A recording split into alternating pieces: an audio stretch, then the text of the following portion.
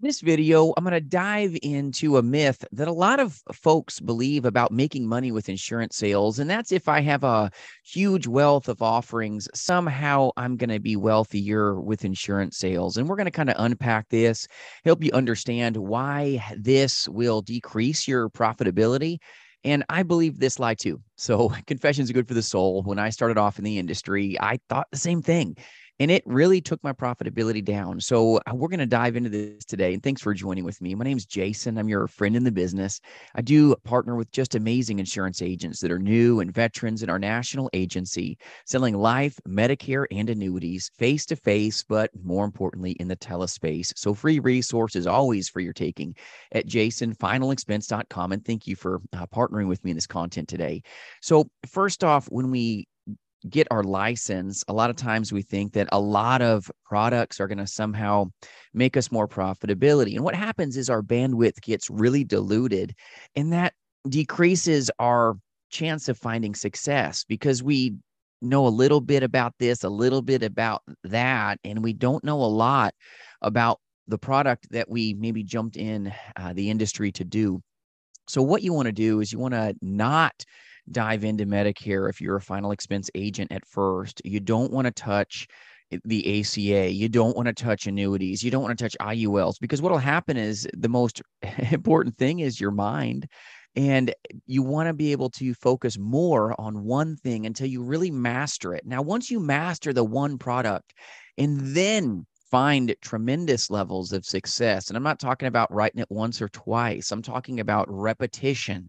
Repetition's real magic, and belief is the backbone of this industry. And if you don't believe in one product, you're not going to win as much. You've got to believe in the one product that got you into this industry and then do a lot of it. Now, once you've done a lot of it, my friends, then go ahead and add more offerings. But the more stuff in your briefcase is just going to dilute your brain, and you won't be as dynamic when clients ask you questions, when prospects ask, hey, what about this? What about that?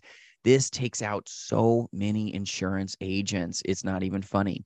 We kind of get distracted. Oh, what's that thing over there? Oh, what's that over there? Oh, what's that up here?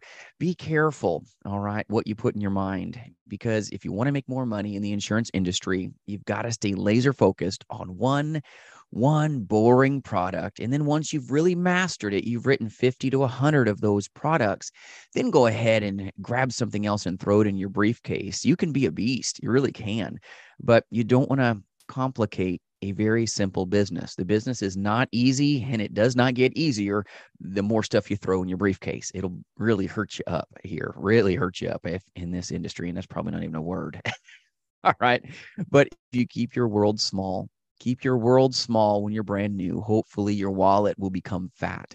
And if you start throwing extra things in there, you will realize that your success will be diminished. I made that mistake myself. I threw almost everything in my briefcase. Oh, let's sell a cancer policy and a critical illness and a Medicare supplement and an annuity and an IUL and a fixed annuity and an equity indexed annuity. And dear goodness, what did I not sell?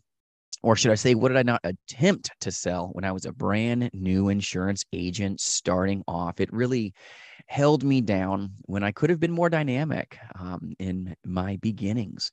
And I still sold a good amount, but not as much as I could if I really stayed in my lane and laser focused on one thing.